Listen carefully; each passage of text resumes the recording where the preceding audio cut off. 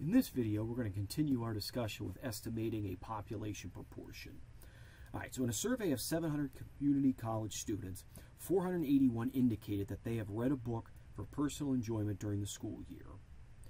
Determine a 90% confidence interval for the proportion of community college students who have read a book for personal enjoyment during the school year and interpret the results. Don't forget to verify the requirements. Okay, first two are easy to write, so let me write those now. Okay, number one, simple random sample. 2, 700 is less than or equal to 5% of the population of community college students. Third one we need to check is going to be what? N times p hat times 1 minus p hat better be greater than or equal to 10. So n is 700. P hat, I can put up here, that's going to be what? 481 divided by 700. Rounding to 4 decimal places, we get this. So p hat I'll write as this, 1 minus. Multiply those and put those in the calculator. That's approximately 150. That's greater than or equal to 10. So I'll write on the side what that means. So the shape of the sampling distribution of p hat is approximately normal. Okay, so what are we going to put in the calculator? So that's going to be 1 prop z interval, and it's going to be 481. That's the x, comma, the n, that's 700, and it's a 90% confidence interval, so I'll put 0.90. Let's put that into the calculator now. Okay, so how do we put that in? Hit Stats, highlight Test, and remember we're scrolling all the way down to 1 prop z interval. So in our particular case, that's going to be 481 for x. And hit Enter, 700, and then 90%. Highlight Calculate, hit Enter. So again, I'll round it to 3 decimal places. That's going to be 0.658 and 0.716. So let's put that on the paper now. Okay, so I've written out the confidence interval for that. Now, underneath, I'm going to write out what the interpretation is in the context of this problem. So we are 90% confident that the proportion of community college students that have read a book for personal enjoyment during the school year is between 0.658 and 0.716 inclusive.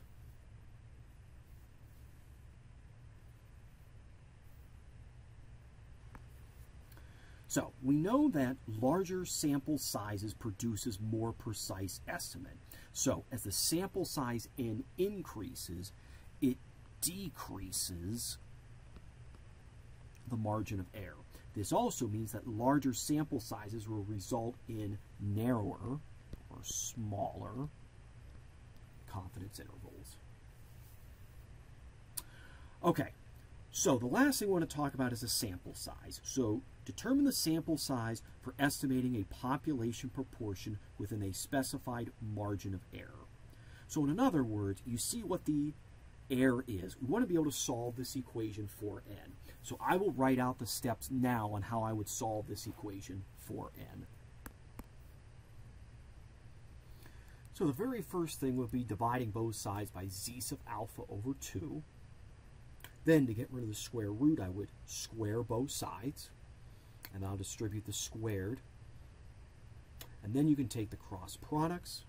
And again, remember, you're solving for n, so I divide both sides by e squared. Okay? So this would be the particular formula to be able to use if I want to determine the sample size necessary for estimating a population proportion within a specified margin of error.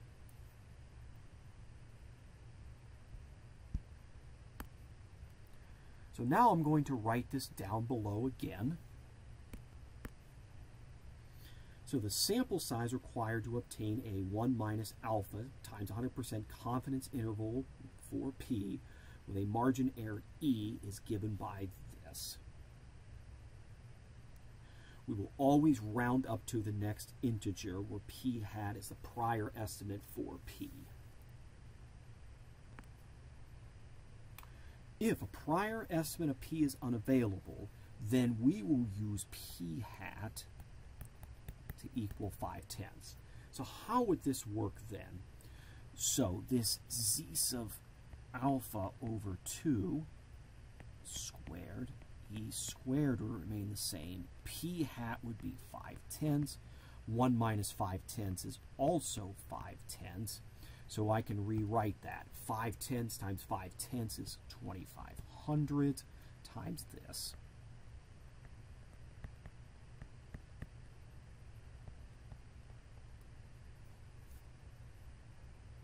The margin of error should always be expressed as a decimal when using these formulas. Okay, let's take a look at a couple of examples.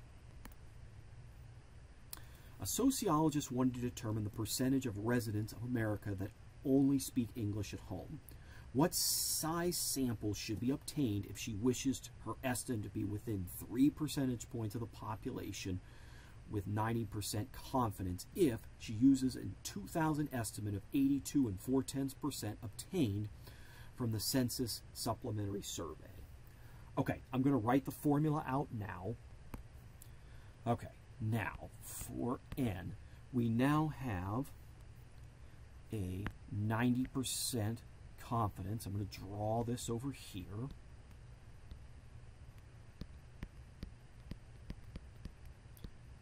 Both tails are 5%.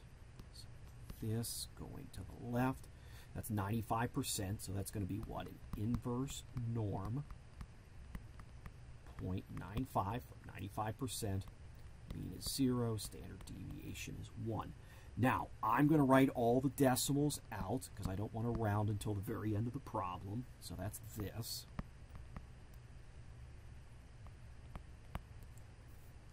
So that's what I'm going to put in for z sub alpha.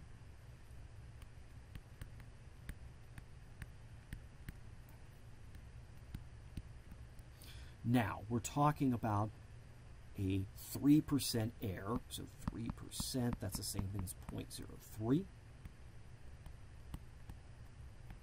Square it.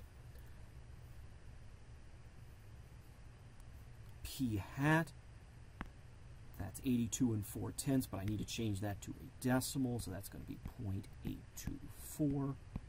And then 1 minus that. So, multiply all that out, we get this.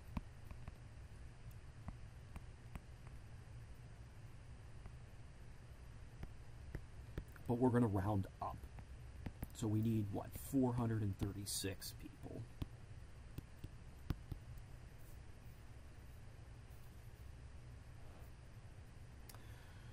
Okay, well, what happens if she doesn't have a prior estimate? So I'm going to write the formula for this underneath. Well, the good news for this problem, we've done all the hard work thanks to the previous problem, so I can write this out.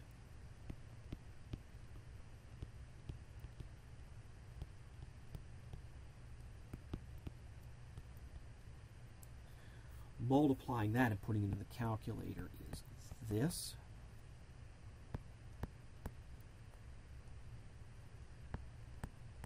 We will always round up no matter what the decimal is. So that's going to be 752 people.